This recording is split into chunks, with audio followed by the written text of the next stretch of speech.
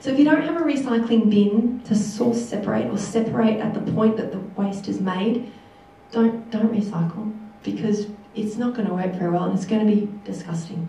It's going to be covered in food. I'll give you an example in a second.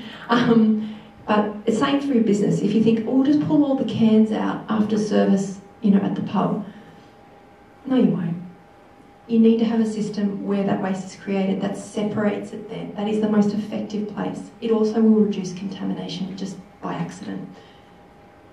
And if you are the only person in your house and you know where your bins need to go and what needs to go, great. But if you have other people in your home, partners, kids, flatmates, tenants, whatever, who need to follow your system, then you need to sign it. Because people will put things in all the time thinking they're doing the right thing, and it's just because they didn't know which bin it was. So make it really clear. So you hit the money on the head. We've got a few areas of the home where we generally create waste, and we generally need bins. You may only have one bin in your home and that works perfectly well for you.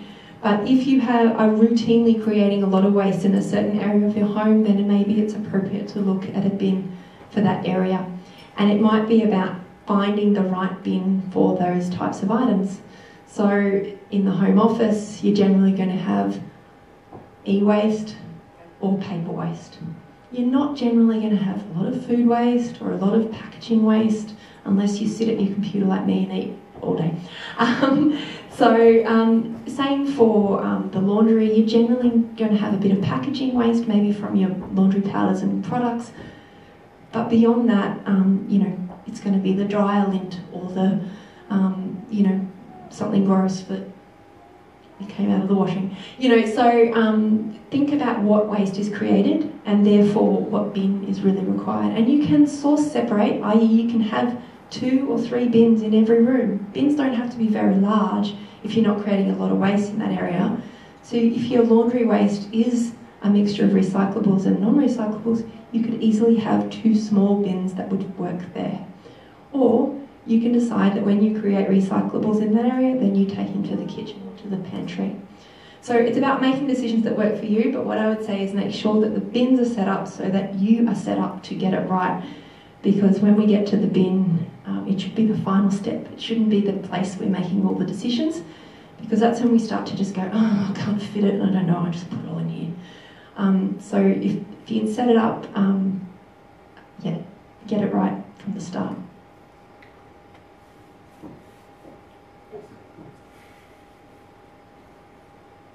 And I've just lost my slides. So I would generally say that in the garage and the shed, you're not going to be creating a huge amount of curbside recyclables that are appropriate. You might get a little bit of cardboard boxes, you may get the occasional container, but the sort of waste that we create in those areas of the house or the garden are generally not suitable as a guide. And we'll talk about the recycling rules in a second that articulate that. But just be aware that if you think that, if you only put your yellow bin in the shed and that's your only choice, you're just asking for contamination. So whatever bin you put in a certain area, you're just signalling to whoever uses it, the person who does your maintenance or the gardening, oh yeah, you can put your green bin there because it's the only bin only your green waste in here, it's the only waste I can see. So just think about the signal you're sending, because you generally won't, not every bin is appropriate for every place in the house. So if you are going to set up your bins, there's lots of different ways you can do it.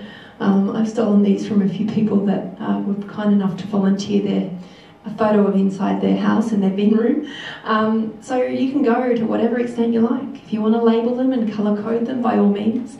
If you want to set up little micro recycling facility with additional items like bread tags and lids and batteries and all those other items, great, set them up.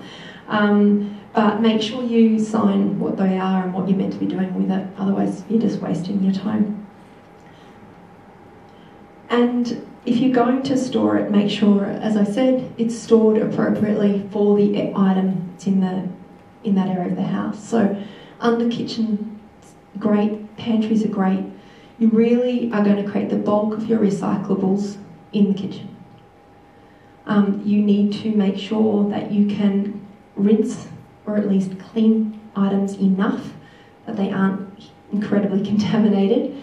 So that generally means you're going to need a sink. And that makes sense to me that if you're going to wash and clean that item, that it's then going to go fairly close to the sink after you've maybe dried it or drained it. So the kitchen is a great area. It's also an area we don't have a lot of room. So some people put it somewhere slightly, in the garage or slightly room to the side of the house. But the kitchen is where the bulk of your recyclables will be coming from.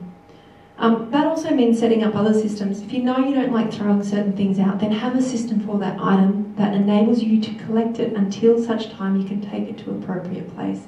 If you know that you're going to want to take second-hand clothes to somewhere, make sure you have a system so it doesn't just sit at the back bottom of the cupboard or in the garage and then your partner gets upset, and then have a system. It's going to be there, you're going to create it. Same for e-waste. Make sure you have a basket so that you can collect it all, so someone doesn't accidentally put it into the red bin when you wanted to take it for recycling. Make sure that you have a system for things like batteries. Now you know how dangerous they are. They need to be kept separate, and you need to be able to keep them and make sure that someone just doesn't empty them. And if you ever have a cleaning lady or someone who ever comes into your home and empties your bin, make sure that they know that that's not to go into the main bin. Now, this always comes up with recycling. Everyone wants to know about the numbers. Tell me about the numbers. Which number do I use? What number goes in which bin? And the little triangle, if it's got a little triangle, I can put it in any bin, right? I can put it all in. I just want to say everyone needs to stop worrying about the numbers. Who knows why we have those triangles and numbers on the packaging that we have? Is it for us? It is not for us. Forget the numbers, is what I would say to you. Forget the numbers, be liberated from the numbers. We need to think about form, function, what it's made out of. And if you want to look at any label, then have a look at the Australasian recycling label. The ARL label, you'll see it more and more. The black label from Planet Ark, it's on most products from most major supermarkets now. That is the source of truth. The triangle will tell you the type of plastic it is. It will not tell you whether it's curbside recycling. If your council has gone to the level of saying you can put 2 in here and you can put, great. But I can tell you right now, not everything has a little triangle on it, and even if it does, it will get very confusing very quickly, because not everything is the same thickness, not everything holds the same shape, not everything works in the same way. So if you're going to use a label, use the Australasian recycling label, which is the black one from Planet Ark. And don't look at symbols that just have the recycling symbol on it and trust that that means that the person who created that product, wherever they are, knows what Tamworth Regional Council's waste streams take. They have no idea. They have no concept. They may not even know that their product is in Australia.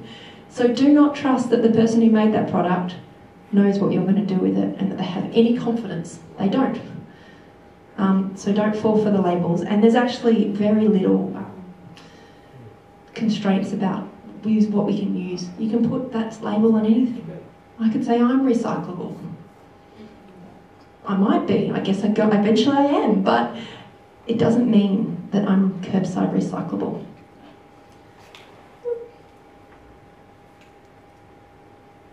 Okay. So now I'm going to take some questions in a second, but I want to give you my recycling rules and my 3 little tips or tests that will hopefully give you some confidence. Now I've said forget the numbers, this is what I want you to remember. So the 5 recycling rules that will help you are these. Now you're not one, you need all 5. Firstly is that recycling in the yellow bin is for containers and packaging from the kitchen, the laundry and the bathroom. Very rarely is it much else. It's not the paint cans from the garage, it's not the additional packaging that's come from some stereo that you bought generally. It might, but as a rule, this is set up for the sorts of things that you'll find in the kitchen, the laundry and the bathroom. And it doesn't mean that it'll take all 3 of those on every item either. And the other rules will help you decide that. But keep it simple. Know that you can recycle hard plastic containers, glass bottles and jars, steel cans, aluminium drink cans, paper, cardboard, Tetra Paks, all from the kitchen, bathroom and laundry. The second rule for our recycling rules is that it needs to be loose, empty and rinsed clean. It should not be full, it should not be filthy, and it shouldn't be bagged in plastic. What happens to bagged recyclables, do you think? You think about that system, it's just come off the back of the truck, it's gone to the conveyor belt, picked and chucked immediately. Why? They do not have time. Think they've got time to pull apart your bag and go, oh, well done, they've rinsed all their recycling. No. Out. For all they know, it's full of syringes. And they ain't going to waste their time. So please do not, you might want to keep your bin clean, that's fine. If you want to put a bag over it, fine, but make sure it doesn't bag up what's inside. It is deliberately meant to be loose. It is deliberately meant to be uncompacted. We don't want you to jam things down to the bottom of the recycling bin so that it's flat. Because you just saw that we're using things like scanners and human hands to pick up items. We want them to still stay in somewhat of their shape. So loose, clean, empty, and when I say rinsed clean, it doesn't have to be so clean that you would eat out of it. It doesn't have to be pristine or sanitised. But if it has visible chunks of food on it, remove the visible chunks of food. So if it has a Nutella jar, for example, make sure you get that Nutella out. Put some hot water in there and make hot chocolate. Or if it's got Vegemite, put some water in there and make stock. But just get the chunks out because that adds as a contaminant. Other things that can contaminate are really soiled. So paper that's really soiled with oil or grease. So you'll often hear people talk about pizza boxes, that it can be a problem. If it is so contaminated that it's kind of gross, then it's probably fair that it should either go in your compost or into the red bin. But because at the end of the day, your recycling bin shouldn't smell. It shouldn't be a stinky bin. I always say to the kids, there's a stinky bin and a non-stinky bin. It might smell a bit like wine or beer at the end of the week, but it shouldn't smell like too much else. It certainly shouldn't smell like milk curds or anything gross. So just make sure that the big chunks of contaminants are removed, and that will help us all reduce contamination at the other end. They need to be whole as much as possible. Can anyone think of something that we often put in recycling bins that isn't whole, that causes an awful lot of problems? Glass is an interesting one, because when you put a bottle in there and you clunk it and you hear it break, yeah. So glass is one of those ones that, look, it's going to break in the truck a little bit. Anything else? Something that comes from secure offices. Does anyone still shred paper? Yeah. So if you ever shred paper, it's paper, right? It should be recyclable. But what happens when we put it on a conveyor belt and there's a fan that blows that? It's like Christmas. So we don't want to put shredded paper or anything that is really small in there. Now that goes for one of our rules in a second. If it is too small, it will not be recycled. Again, because our systems just do not cope, and the scale of which they need to collect means that anything very small is going to cause problems. So it needs to be as whole as possible. Now that again means, if your kids cut up 100 pieces of tiny little bits of paper and then you put that in your recycling bin, all it's going to do is act as a contaminant now. It's going to get into the aluminium can, it's going to stick to the side of the glass bottle. So you're just actually creating some more issues. So it needs to stay, obviously you can separate it, and if it's cardboard, make it smaller, but try not to cut it into pieces in some view that it will help the process. Because a lot of the equipment responds to the shape, as I said, again, or the weight, or the way that you know, it behaves. All right, we've already heard me talk about this. That image there is not something I want you to do. So it needs to be safe. And safe means a few different things. It means that it won't blow up and create a fire. So it shouldn't be you know, a battery. It shouldn't be something that has a charge. It shouldn't be something that could hurt someone at the other end. Obviously they are expecting sharp glass, but it shouldn't be sharps. It shouldn't be strapping lines or hoses or nettings or wire or bed sheets or clothing or building materials, which are all things that have been found in recycling. It shouldn't be dead. There's no organic dead things, please. And we see it happen. And why do you think people put these things in there? Do you think they put them in there because they actually think it's going to be recycled? No. Often people put things in here as an overflow from there. And you often have people complaining that they're a very good recycler, but their neighbours are very bad recyclers and they put things in their bin because their bin's very empty, and on bin day other people come and put stuff in. And that is a serious issue that causes some pretty big neighbourhood wars. So, but yes, please don't put dead things in your yellow bin. It's funny that we even have to say that, right? Nothing stinky, no nappies, nothing, again, that's infectious. You know, we had that story before was a lot about the risk that people who worked in waste suffered through COVID. They were on the front line pretty much of contaminants. They were dealing with people put in their mouth, and during the pandemic they couldn't stop working. So we've got to think about the risks that we put other human beings through. And it shouldn't be anything medical of any kind. Shouldn't be sharps or any kind of medical waste.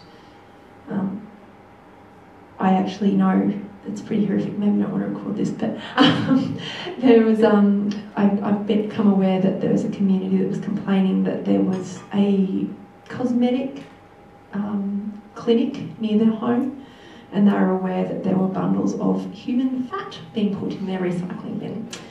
So you can imagine, if we're disgusted by just the thought of that, what the poor people at the waste facility were concerned about when they opened that bin. And there are fines for that sort of behaviour. That is definitely worth reporting to the EPA. As I mentioned, if you are standing there at the bin and you are just like, I don't know, it could be, it might not be, please leave it out. It is better for it to go in the red bin and you find out than to guess and make it a contaminant. So if you were that worried about something, and if you were then upset when you found out that it's not recyclable, then that's up to you to try and find a better solution. I know people that start to change their behaviours once they realise, oh, I'm not buying that anymore, I didn't realise it's not recyclable. So it is better to avoid it going in the bin at all than putting it in and hoping for the best. All right, here's some tips. First and foremost, for plastic, if you can scrunch it and it bounces back and keeps its shape, then it is probably going to be more appropriate than not to go in your yellow bin. And I'll show you an example in a second. But we're talking about hard plastic containers like bottles or takeaway containers, or some of the packaging that we see come through in biscuits or yogurts. If you try to give it a scrunch and it sort of bounces back, it's probably going to be the right sort of thing for your bin. If you scrunch it and it goes into a ball, like a plastic bag, it is not appropriate. Now, I will say that some councils are trialling a soft plastics program, and if that is your council, then you will have a very specific mandate, which will generally be put the soft plastics in another bag and then put it in. We don't want loose soft plastics in your bin. Does anyone know why? yeah, it causes a huge amount of issues at the other end. Again, you think about all the moving parts of those facilities, and the fact that soft plastics are very, very good at getting into other things. So it can get trapped into materials and cause, in some major metropolitan facilities, up to 2 hours downtime a day, just literally unwrapping plastic from the machinery. So again, we pay for that. They would factor that into their contracts for councils. They say, well, we got 2 hours a day, we don't process this stuff, but we'll just make sure that that's covered in the costs in our contract. So we pay for it, but yeah, it's a huge issue, and it means that literally a human has to go and unwrap that stuff with a big hook, but still, it's pretty ghastly stuff. So if you're going to scrunch it, yeah, that's one way of determining whether it's the appropriate sort of plastic. A lot of people get worried about the sort of paper that goes in their recycling bins, because a lot of the paper we get these days is bonded with plastic. You only need to put certain packaging in your compost, if you ever have a compost heap, to drag it out later and realise it's coated in plastic. Business cards are a perfect example. A lot of those are actually coated with plastic. Same as coffee cups, they're a paper bonded to plastic. So when you put those items in a yellow bin, the equipment isn't there to separate plastic from paper. It's there to take paper and plastic, and the process to separate items like that, and the exception is the Tetra Pak, but generally the process is that it requires a completely different system. So if you believe something is coated in plastic, don't put it in. Now people go, well, how will I know that? Because it all looks the same. The only way I know how to do that is to tear the paper. So if you see some packaging, and I'll show you this, and it looks kind of shiny, and it could be, if you can tear it and you can see the grains of the paper in it, we're okay. I've got one over here. If I try and tear this, and I did, I can see there's quite a lot of plastic underneath there. Now, if you're really enthusiastic, and I don't know anyone who is, you can actually rip the plastic off and put the cardboard in and the plastic in your red bin. But it is really tricky, and this is the complexity of what citizens have to deal with, because we've got people producing products that look like cardboard that are actually not great. Now, when councils are looking at contamination, is this their biggest issue? No, it is not. And to be honest, they factor a little bit of this in anyway. But if you want to be a really, really good recycler, thinking about whether it's actually paper the whole way through or if it's got some other issue going on is useful. And I think it's useful for us to understand as well that things that we think are reasonably okay for the environment actually may not be as okay. Just having a look. But yeah, that's a little extra level of involvement if you're wanting to tear an item to work out whether it is actually paper or not. If it's smaller than your fist, it will also be unlikely to get recycled. So that means business cards, generally if you put them in your recycling bin, may not be making it to where it needs to go. That means lids. If you're just dumping a whole bunch of lids in there, it's unlikely that it's going to be recycled. Some of them in some of the processes get there, but generally small and loose is just going to be sort of either fall through the systems and get swept up, or end up as sort of excess at the end of the line. So there are other solutions for those. None of them are amazing and none of them are completely easy for residents, but generally if it's small, it's just not going to make it through.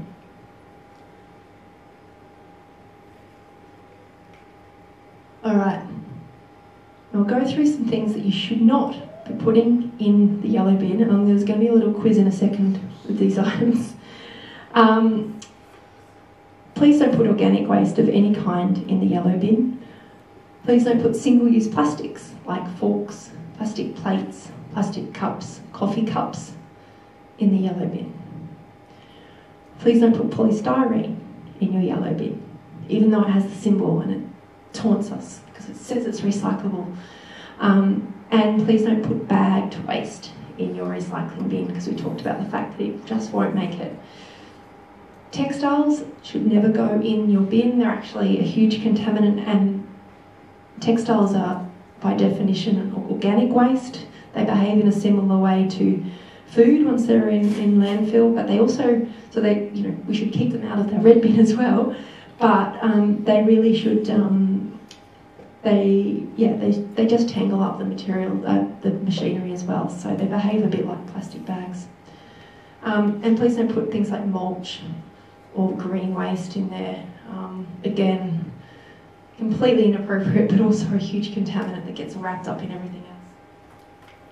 Now here's some of the things you definitely should not be putting in your yellow bin, which we've already talked about, but Karen can tell you this is things that have been found in our waste streams, in our recycling streams. Oils and petrols, cooking oils, e-waste. We know e-waste is both incredibly valuable because it's filled with rare earth metals that we should be recycling and using, but cannot be collected through our yellow bin. And also has other chemicals that we don't want to leach out as well through batteries. Do not put sharps in or medical waste. Keep your building materials out of there. Again, not the place for it. And definitely do not put your dead turtle in the yellow bin. Alright, so I'm going to cover a couple of things before we go into where these items go. So first of all, most people are probably familiar with this now. It once was a pretty niche thing to do, but most people know that you can take your soft plastics, if you don't have a soft plastic service, back to most Coles, Woolies, IGA.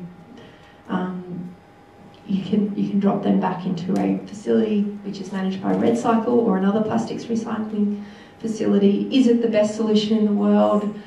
No, but we've got it, and everything's wrapped in plastic, so for now it's what we've got. Please make sure it's clean. The biggest issue they have is mould and contamination because of residue in there, so make sure it's clean and dry, anything you drop back there. You can actually go and have a look at what sites are near you if you're not sure your local facility. If you have medical sharps, then you may have a community sharps disposal near you. You also can take your own sharps disposal unit back to chemists on the most part, but please never put loose sharps in any bin. They do not belong in there. There's, I think, quite a number, this is one in Tamworth, there's quite a number of sharps disposal units. There's no reason why we need to put them into any of our residential bins. We also have an amazing facility funded by the EPA, which is your community recycling centres, and which there in your region is 11. And so 10 of your 12 council areas have these, and they will take a whole bunch of items which you may be tempted to put in the yellow bin, but you won't now. They will take paint and smoke detectors and household batteries and gas bottles and fire extinguishers and light globes and fluoro globes and car batteries and excess oil. Some may even take mobile phones, printer cartridges, additional e-waste. Some will take old glasses and x-rays as well. And we also have these great little pop-up community drop-off stations. So you can generally drop off light bulbs, batteries and smoke detectors to these, and you have those in your community as well. And there's a list of the sites on the website, I believe. So you can check out through your local council or through Northern Inland Regional Waste to find out where your local centre is. You don't need to go to this every day. This is like a once every 6 month kind of activity. So if you have the right system set up in your garage or your shed, you can store up some of these items and maybe go and do it, you know, when you go to the library next or that sort of trip into town. You also probably have a return and earn facility or a reverse vending machine in town, and you might think, well, what's the point of doing that when I could put it in here? You can do either, but the point is that it can go back into your pocket. You've paid the extra 10 cents. It is a deposit that you've put on that item, so you may as well get it back. Anyone who thinks that that deposit has just been magically given back to you, you paid for that in your price of your soft drink or beer. So yeah, if you get that back, that's yeah, it's a great way to help you, but also the facility that takes the bottles and cans from the RVMs to return it is a much cleaner stream. It's not going to the same facilities. It's going to bottle-only facilities generally. So contamination is even lower, and the prices on that kind of commodity is even higher. So it's a good, maybe not the best for council always, but it's a great scheme that's really helped our communities, and a lot of fundraising as well. If you have an Officeworks close by, you can also use them for recycling and drop-off. And if you have, if you ever want to drop your mobile phones back to Mobile Muster, that's a service that also exists if you don't want to drop it off elsewhere. So, I'm going to run through a couple of items, and I want you to tell me, based on our rules, whether you think it goes in the yellow or the red bin or somewhere else. Alright, you feeling good? I'm going to bring our bins together. If you haven't been watching, you've had a few clues because I've had them on each side. I'm going to go rogue and separate them. Alright.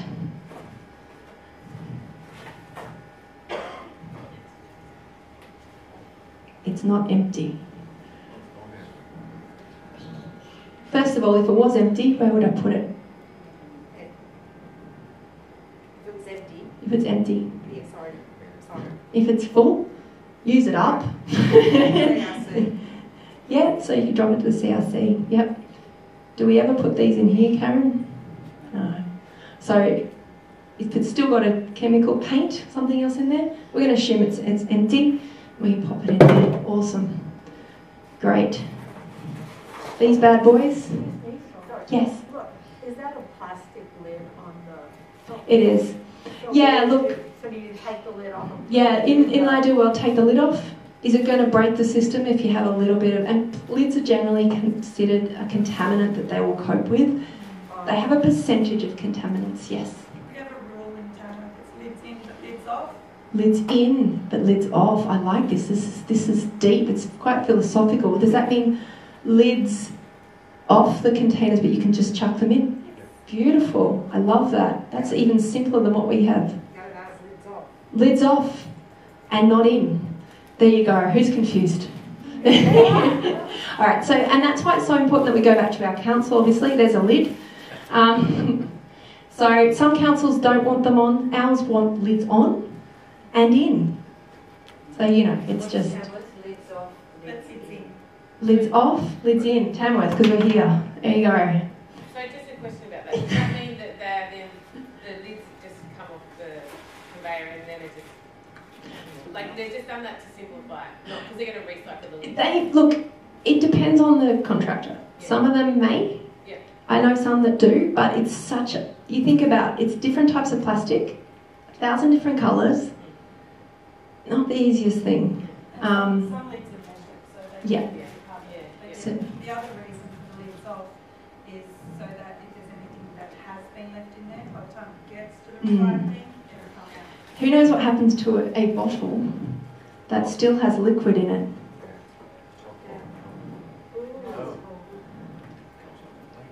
Yeah, I know they gave it to me on the plane before I could say no. But I'm like, oh, I'll use it in my... So what happens to something like this? Yeah, so first of all, it will burst. Yeah, so if it goes in there, what also is different about this than if it was empty? It's much heavier. So what do we see happens with plastic bottles? They often get pushed off with air. If it's full, it's not moving. So it's going to probably cause issues. It will also break and squirt everywhere. So yeah, please don't put full in that. If that was drunk, then it could go in there. We'll drink it first. All right, so what have we decided about these guys? Red. Absolutely. And these ones, everyone's like, but it's got a symbol. it's got a symbol. It is so lightweight, it ain't going to make it. It's small. If you had a party and you put 10 of them together or something. Look, and this is where we start to get this bargaining. I love it. It's like, yeah, but what if I stacked all my strawberry containers together? And then, look, and it's a risk. But what's our rule?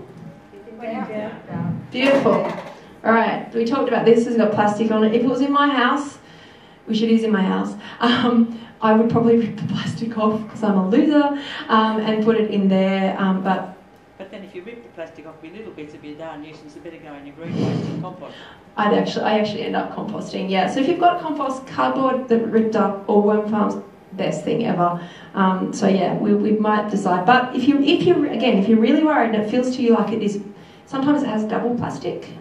Those cake boxes from your bakery, perfect example of they'll often, because they're waterproof, or it might be wax as well. So if it doesn't feel like paper, then chuck it.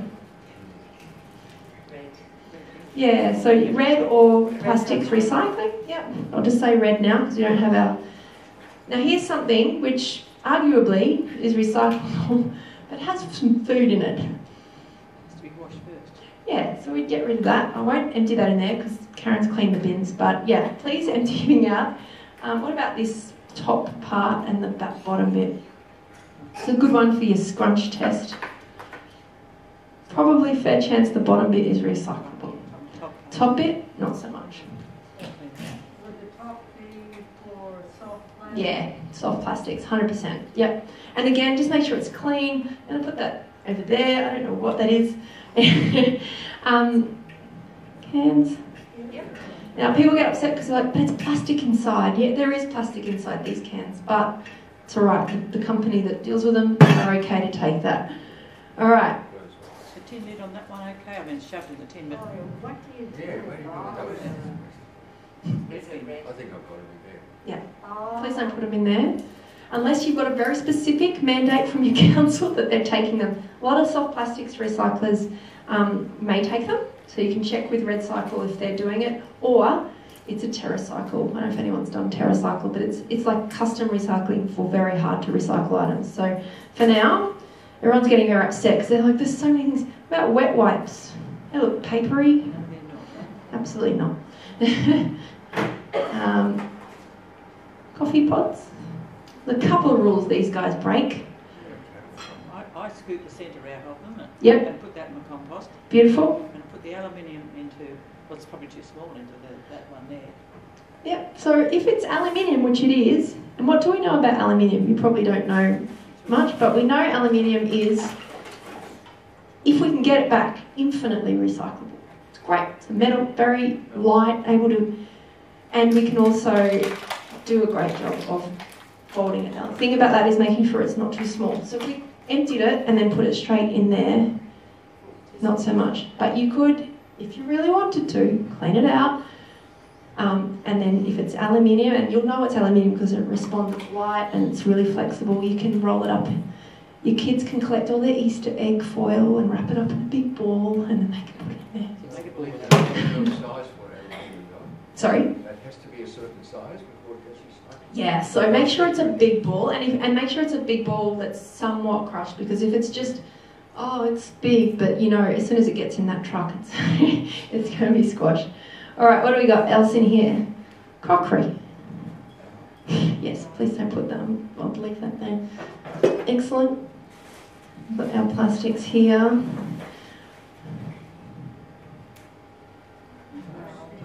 That's steward. Red, no. Red. Why? It's not a package. It's not a package. Yeah. So what's the difference between these two? This is not the best example, but what's the difference between a jar and a drinking glass? Does anyone know? The amount of silica. Yeah. And the So type of process that's gone through. so it behaves differently at temperature. So some of them will be very recyclable and will make great glass finds. Say that. And these ones, not so much. So if you break a wine glass, put it in your red bin, please. It's the reason that, you know how some jars some glass will hold up to heat if you put hot water in it, and some won't. If you ever put boiling hot water into a wine glass, for example, not a good idea. All right, these are getting a bit easier now. Yeah. Beautiful. Or? CDS. Yes, great. The label on that, any reason why the label on it, is that a concern? Yeah, so you can take the label off. I tend to send them to return and they don't care. Then you actually need to leave the label on. But if you are, yes, if you're going to be a great recycler, again, is it going to be the level of contamination that we're really worried about? Probably not.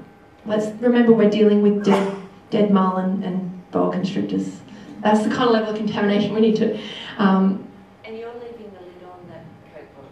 I'm leaving it on, but in. I don't know what I'm doing in Tamworth.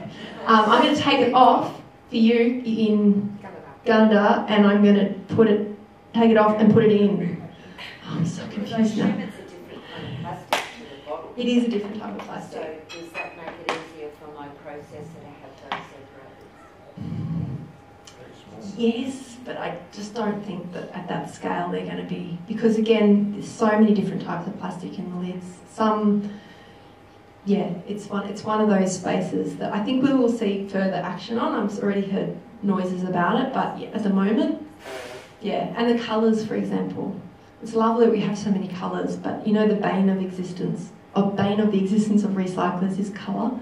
So who thinks those, there's a whole kind of brown plastic, kind of been associated with organic hand soap, and it's like an Aesop bottle, but it's plastic. So you'll see a lot of that. It's a terrible colour plastic for recyclers, because you'll notice this is 100% recycled plastic, and you'll see the colour is slightly greyer and darker than, you'll see it in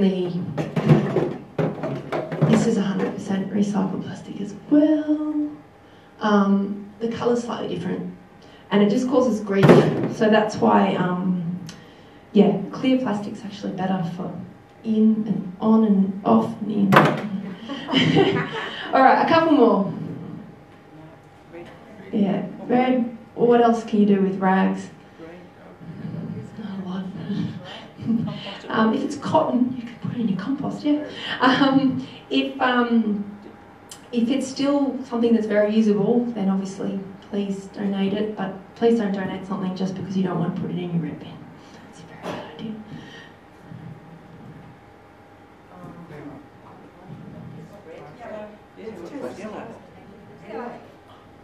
Karen, she's giving me the yeah. The word on the street is this level of contamination, they're okay with. If you really want to feel like you'd like to take the window off, sure. But again, there's a little window, literally a little window, that you can go with. Is that paper too small or not? No, that one's okay. Yeah. Business card, too small. Shredded paper, too small. I'm in the habit of ripping them in half. Now that's not helpful, is it? Look, I would, why do you rip them in half? Because that's finished with. I've opened that bill, yeah. The one with the windows definitely need to be ripped in half. No, you don't need to.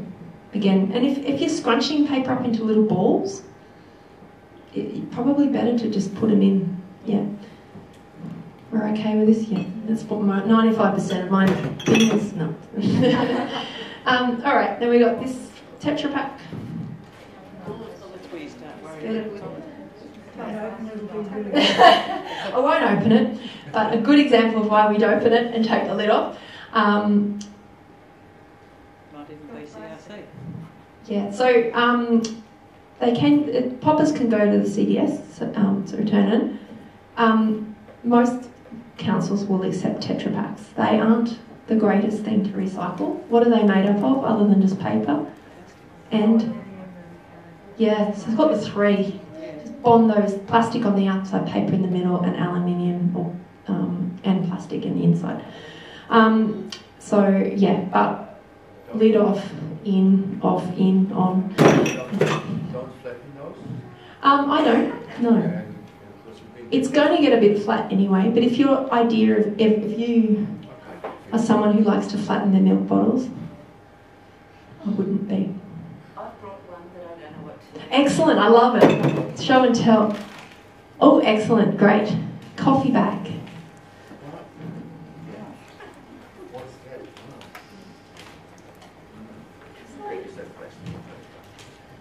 Can she rip it? No one knows. First of all, no, definitely not. Yeah, definitely not in there. Really good. It's even not accepted by some recycle. Again, I think it's because it's a mixture of metal and plastic. There are specialist coffee bag recyclers. I think I'm actually, again, if you're only getting one every couple of weeks, it's what I actually do with them is use them to line my bin to put other rubbish in.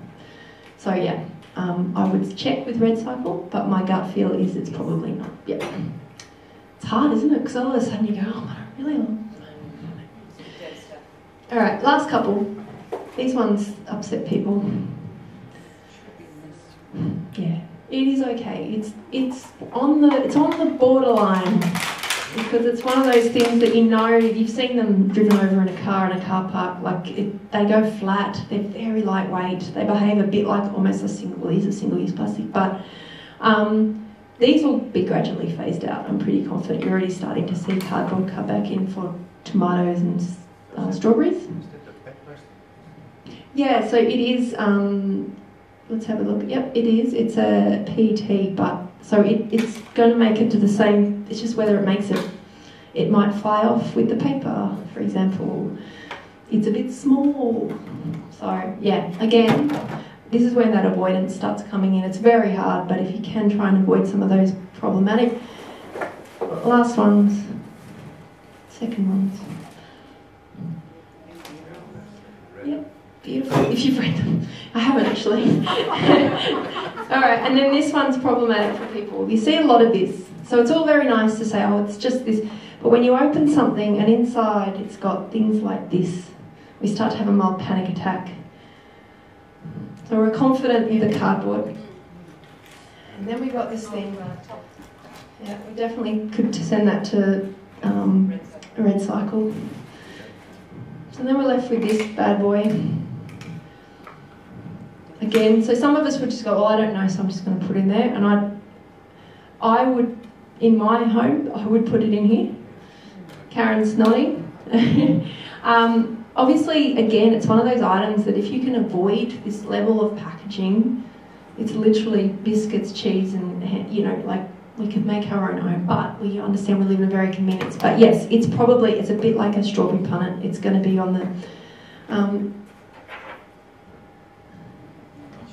yeah, excellent. I won't throw that in the bin. And then these guys, hopefully you got the message on these ones now. Yeah, so don't put them in any of the bins. Take it to your community drop-off or your CRC. Are there any options for pens and biros? Because I find they last a month or two, so I've got a shoebox. Yep. So any options for pens and biros? Yep, we've got. TerraCycle do offer it, but I'm not sure if Officeworks has it. Yeah, I'd check if you've got an Officeworks in your town. Yeah, I'd check with them because at the centre of their stores they have a number. That's the only Officeworks I've seen do it, and I've seen TerraCycle setups at schools particularly, because again it's about volume, right? And this is the problem with these things. We get a little bit, but we need volume, so we need everyone's. So again, it's the right thing to do if you're really wanting to collect them, is to start to build up a bundle of them so that you've actually got more than one.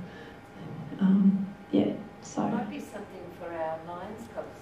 100%. Was talking about setting up battery points, so there's more points for people who have batteries, but maybe pens could be added to that. Yeah, so I guess what I'd say for fundraising, for fundraising opportunities or to provide a service, it's all about scale and convenience. So how can you set it up? And I'll just say a quick couple of notes before we finish up. And obviously, if you've got burning questions, please throw these in. But if you're going to do anything, just recognise that most people are really passionate about this, but there are people who are less likely to participate. It doesn't mean that they're horrible people, but just know that whenever we do anything, and if it's changing someone's habits, i.e. we're talking to staff or community or our partners about doing something different, that the people respond at different times and in their own way. So as we said, Australians are very passionate about this. We don't do it amazingly, but we are committed. So if you provide a solution which will meet a need, then and it's convenient, people will want to use it. But convenience is the factor. You know, are they going to go to the CRC and drop it off, or is it just, I'll just put it in? No one needs to know. You know, so that's the problem we face, because people really want convenience. Think about where you are. If you're trying to change someone's habit, where are they that they need that prompt? You know, that you need to provide them a cue at the point that that behaviour actually needs to change. And that, you know, when we're changing a behaviour, that's always about routine. And so trying to get people in a school, for example, to do something differently, you're going to have to reinforce it over and over and over again until it becomes habit. And even then, you know, we get it wrong and it happens. So feedback is important as well. I just had a bit for kids. There's lots of ways you can make recycling fun. In fact, kids are really good at this. They really get taught a lot of it at daycare and early childhood education. So we don't have to worry so much about getting them engaged, but there are lots of ways. Teenagers, on the other hand, hit me up with your ideas, because I work with secondary schools, and beyond putting a basketball hoop on the bin, I got to the point where I was like, not really sure what else to do with you guys.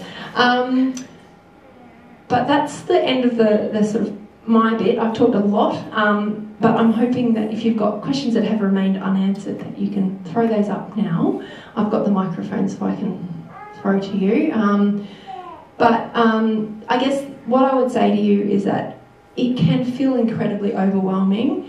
It will only be the small things that are really worrying us, though, hopefully. Like, it'll be the coffee bag and the pens and the blister packs and the broken wine glass. And yes, they're upsetting, but when you think about the scale of the other stuff that we need to get right, that's where we should be focusing our energy. So it's about being smart, obviously avoiding as much waste as possible, but keeping those 5 rules and those 3 tips in mind, and try not to get too hung up on, oh, but it should be this, and because, to be honest, there's bigger fish to fry. Don't put fish in the bin. Excellent. Did anyone have any guess?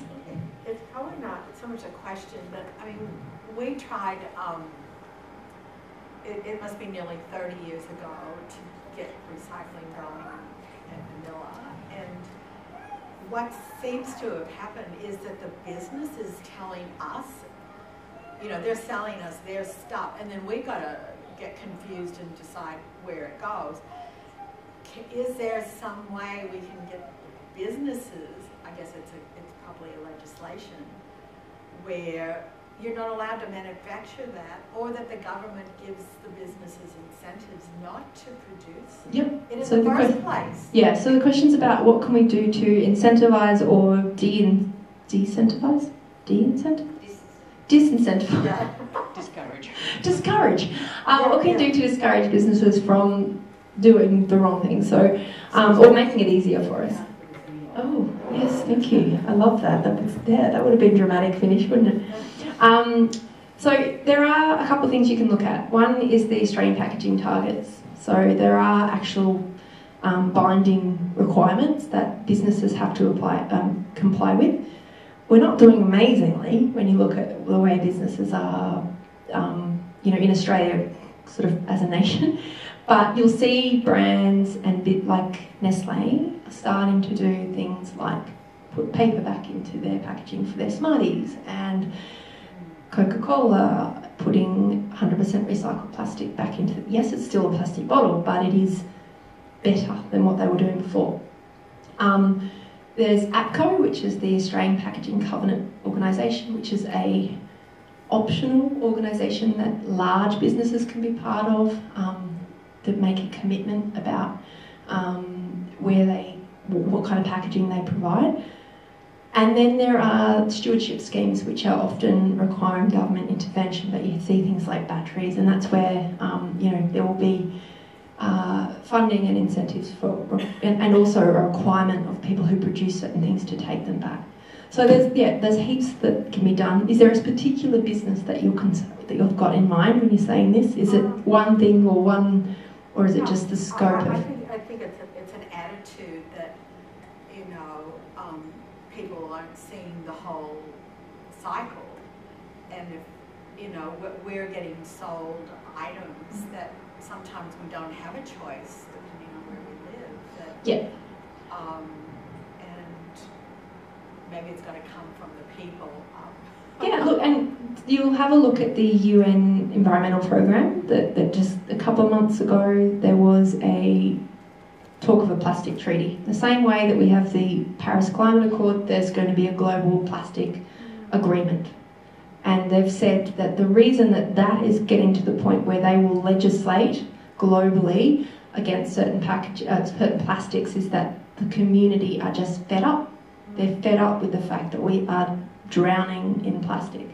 So yes, it happens. It happens slowly. I think the argument, if I was to sit here and say, you know, on behalf of a big brand who produced a product, I'd say, well, customers are buying it. They want it. We produce it, they buy it. I agree when it comes to regional communities or remote, if you only have one product on the shelf, you actually don't have a choice which one it is. And so we hear people talk about, you know, oh, you only should choose it. If you don't have a choice, you don't have a choice. But I would say to other communities that we buy it, and actually we demand convenience, cosmetic perfection with our food. We don't want a broken biscuit or a squashed apple, or we demand that the products look, you know, our foods look a certain way. So we've actually kind of created this rod for our own back a little bit as well. So it's incredibly complex. I'm sorry I can't solve that today. A question, the terms biodegradable, compostable, I find them very misleading, especially because some plastics break down in small pieces. They call it biodegradable. So please avoid degradable plastics. That's horrific. That is just like a really bad plastic that breaks into kind of shards of other plastic. There's nothing environmentally friendly about degradable plastic. All plastic's degradable. This is just stuff that breaks down very quickly with sunlight and water.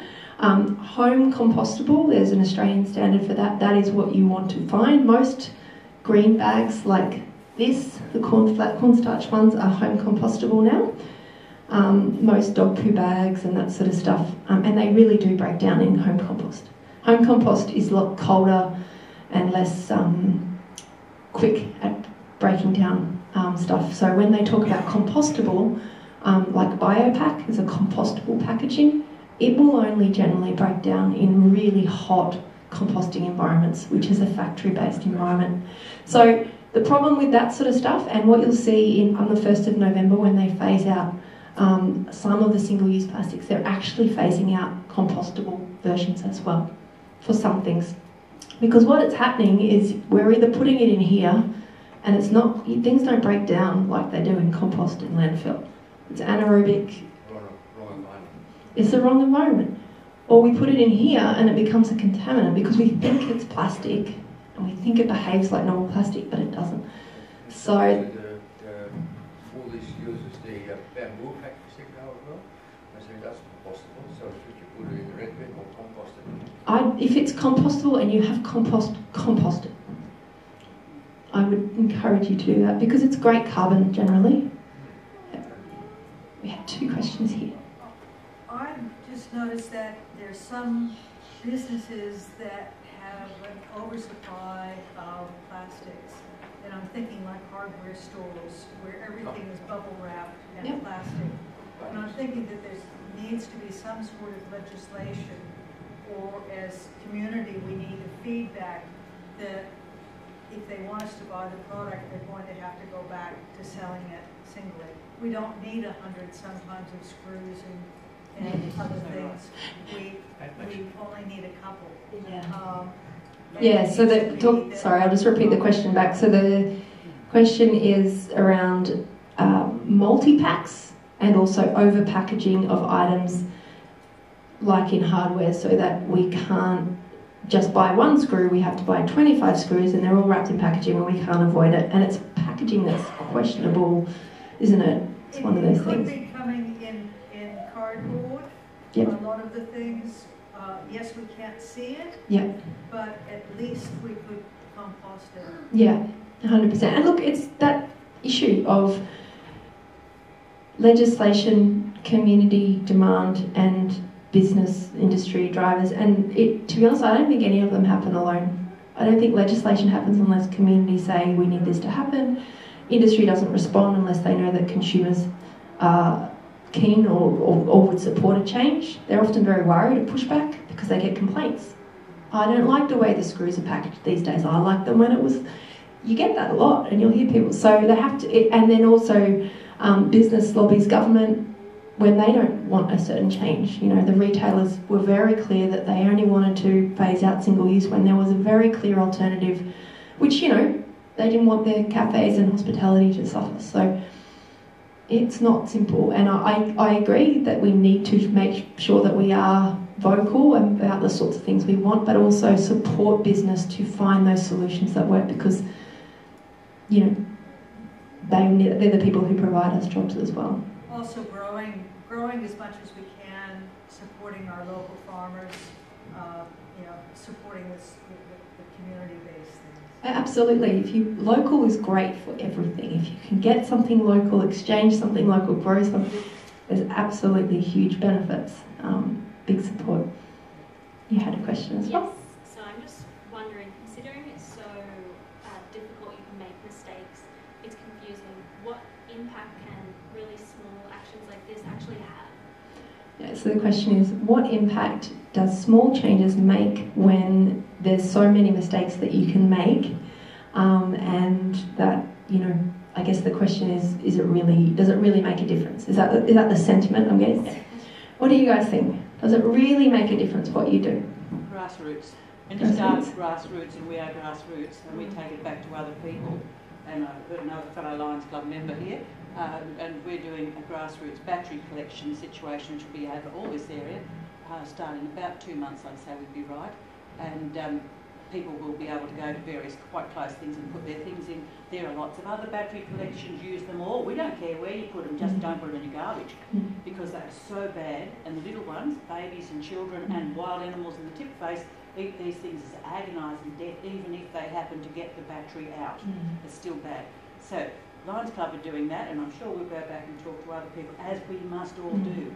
And I'm hearing that what you're saying is we need to protect the end user of this yellow thing, that when it gets there, they have to be able to do the right thing, otherwise we're overwhelming them with stuff that they can't handle. Yeah. And we're being so good, I'm putting every little thing in there, and I'm driving them up the wall, and I thought I was being good. Now we can stop that. Yeah, and I think my response is that doing, and I've said this a few times before, with litter, for example, is that doing the right thing, i.e. picking up litter, is great. Like, it's lovely that people go and pick up litter. But the best thing we can do is not do the wrong thing. The best thing we can do is not litter. So it's great to be a really great recycler, but it's even better to just be not a rubbish recycler. Because if you're one of those people who are putting in, you know, half-dead moose and, you know, nappies and rope and stuff, you are the ones that are undoing the other stuff. You know, we've talked about the scale of what we're looking at here. There is a margin for error, and it's not always simple, and we're going to make mistakes. Like, no one is going to get it 100%, and you're not going to get feedback. You're not going to know whether that rice cracker package that you put in on Tuesday ever made it to the plastic recycler. You're never going to know. But so it's a little bit of that, making sure that we are doing our very best, and it's scales of magnitude. Like, it's 100 people doing the right thing versus 100 people doing the worst thing. So in my head, it's like harm prevention. We're actually trying to prevent the really horrible outcomes, the fires, you know, the injuries, the cost. So it doesn't have to be perfect all the time, but if you follow those basic rules, you will be 99% there. Yes. One more question? And then I think I'm probably running well over time now. It's not probably a question, it's more to statement. Did you want to say it in the microphone? Because is this a powerful moment we need to record? Yeah. Not at all. It was probably more against related to your statement of you thought you were doing the right thing by putting all these little pieces in. My advice would be don't stop that. Just keep like with like. So those little paper bread tags that have switched from plastic to paper, put them in your envelope. And things like that. Keep like with like. Those little pieces are still valuable. Just I get that they become difficult, but don't stop doing it. Thank you. Just Thank you, Ange. Ange is our TRC, Tamworth Regional Council Waste Educator. Is that right? Yeah, Waste Sustainability Officer. Waste Sustainability Officer, so thank you. And once you've got a bit of that knowledge about size and shape and form, you can start to make decisions like that. You can say, well, if I put the metal lids within the metal can and close the can up so they don't get out, there's a fair chance it'll still get through. So there are things you can do. I often don't cover that level because sometimes people start to go, oh, not only did I know I was doing the wrong thing, but they gave me all these extra things I now have to do. But there are some really great extra things you can do. But yeah, just go back and look at the sorts of things that you're routinely putting in there to make sure that it is, and does your community ever do a tour of waste facilities? Is there anything like that that's ever... Yes, we do. We do tours of our land. Sorry. We do go to community groups and talk to community groups. They just have to ask us to come because we don't know if you want us to come and talk to you. But tours of our landfill facility, yes. The recycling facility here, not so much because we don't own it and operate it, and from a safety perspective, it's a bit difficult, but we do know how that works. So we are, always willing to talk to community too, and it's just a phone call. If you've got a question, ring us. I'm happy to talk to you. So, or give you opportunities to know where to put things. The information is there, but it's sometimes often hard to find too, and particularly if you're not into the technology side of things these days, a conversation is far more powerful. So please have it with us. Got two questions. One was just around going to our local tip and going to the landfill area, but seeing a whole lot of recyclables in that landfill. And I don't know how that can get monitored or addressed, or and I didn't know what to do with that information. But I see it all the time if I go to the tip in the landfill, recyclables there. The other question was takeaway containers. You get takeaway food in. Where do they sit? This is Joe. Well, just like everything else, it's not simple because there's so many different types of takeaway containers. If it's the Chinese food containers, which are really quite sturdy, then you can pop them in here. If it is, you'll see a lot more of the sugarcane or pulp, paper-based with like flexible plastic lids, and those lids I question whether they're ever they're kind of almost sort of bendable, like they're quite, they feel to me like quite a different plastic, and again, it's to me, I'd be saying no, it's not going to make it through. Some of the worst offenders for waste is Japanese food, unfortunately, because you start to get these tiny little plastic trays which are weird colours and not ideal. They're not PET plastic, they're not going to, and you'll get little sauce things which are very small. So the best thing you can do with takeaway is have a conversation if you're a regular at that place and talk to them about what, hey, what can I do to maybe avoid some of the packaging? Maybe they can give you some slightly less items in different ways. They don't have to give you all the sauces, whatever. Maybe they'll accept a takeaway container yourself if you're that passionate. It's very awkward for people with social anxiety. But they are doing it first and foremost because they feel like they're providing the customer with a great product and service, and by giving, sometimes they just need to know that that's not important to you. But yeah, there's a lot of different packaging. Again, it's going to change Those takeaway, those Chinese food containers are not going to be phased out on the 1st of November, but there will be other containers that will be phased out. You won't be able to use clamshell polystyrene anymore. The fact that we still use that is very strange to me, but yes, that will be unable to be used. But look, again, you've got to go back to those rules. Is it scrunchable? Is it smaller than your fist? Does it hold its shape?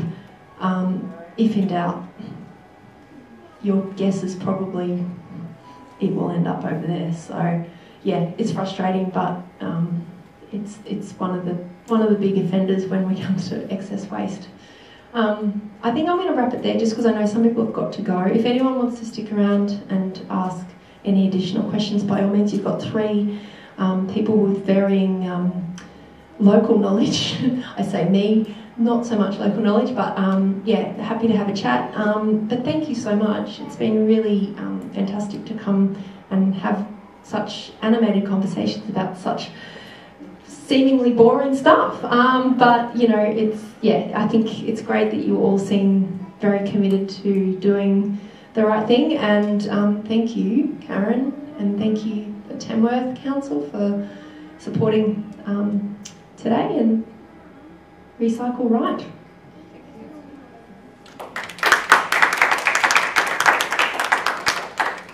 Thanks, Jo. I also want to point out we have Sheridan here, the manager of waste from Gunnedah. So, is there anything you wanted to add, Sheridan, that we haven't covered? No. She was nodding a lot, which was good. But yes, sincerely thank you to you all for coming out. We appreciate your time, and I think to answer this lovely lady's question, I think if we could all just do that little bit extra and then talk to our friends, like Leah said, talk to our friends, talk to other people, encourage them, I think our little differences together will make a big difference. So thank you very much. And thank you, Jo. You're always amazing. I love to listen to you. This was our first of 4. We have another one with Jo at Narrabri in the morning, and then Gleniness and Armidale on Friday. So, dear friends, we haven't got as many there booked in. I don't know what happened to our extras today, but thank you. It's been a lovely day. Thank you.